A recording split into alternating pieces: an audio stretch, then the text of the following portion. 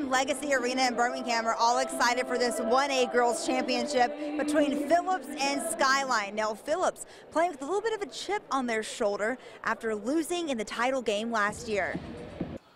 Skyline trying to spoil Phillips' dreams of revenge. The Vikings coming out hot in the second half of the game, hitting 5 threes. Caitlin Ledwell led Skyline with 19 points.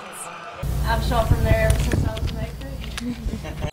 And when the shots were falling, the Vikings were up 55-46 early in the fourth. But when they stopped, Phillips took advantage. The Bears scored 25 points in the last quarter of the game. And then all the momentum just kind of switched off. And the big girls were forcing her. We carried it in there. You know, we couldn't.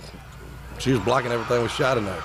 And here's the play that changed everything. Misty Dishner ain't wasting no time. She takes the ball from Skyline, goes down the court, and nails the layup. Now Phillips is up by 1 with a minute to play, and they'll add a few more from the line, and that is ball game. Final, Phillips 71, Skyline 63. We'd had a great season, you know, to win 29 games and play in the state championship game. Plenty of coaches would love to be in this situation, and I couldn't ask for a better bunch of girls. They do everything I tell them to do, and you know they live a rough life for a while, and you know, and it's.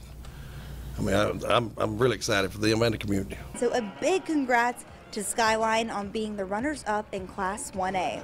I know we lost. I think it was worth getting here. We worked really hard, and I'm glad we made it here.